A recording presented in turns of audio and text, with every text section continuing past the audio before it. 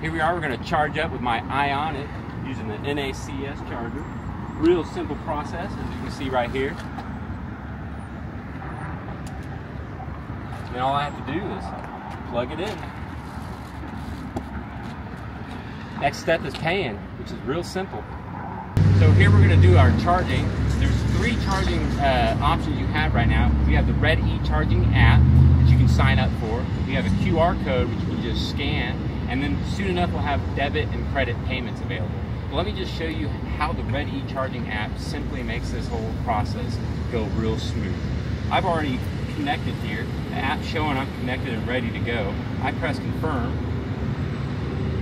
and then I press my account here that I've been confirming. And you're going to see it start up here instantly. There it goes. It says plug in your car. I went ahead a step and already plugged in.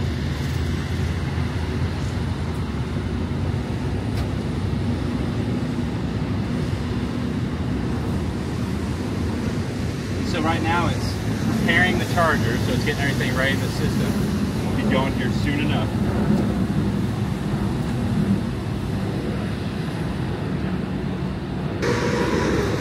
There we go. Now we're charging here, it's showing 35%. We'll be moving along while I go inside and get some groceries at Aldi's. Alright guys, we're sitting here waiting for the charge. You can see it's 11:48 right now. We're at 39%. Let's see how long it takes.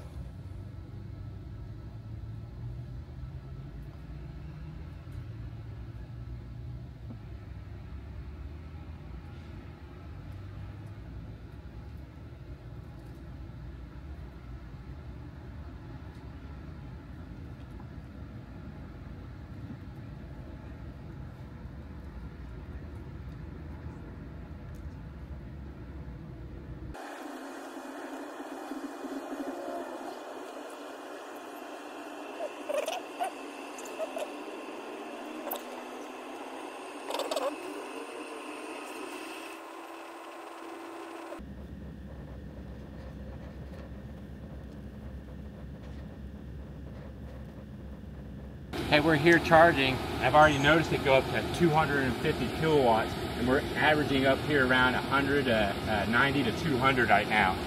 So it's boosting fast. It's going a lot faster than we're thinking. So we finished our charge. We started about 35%, and it only took 7 minutes. So there you go.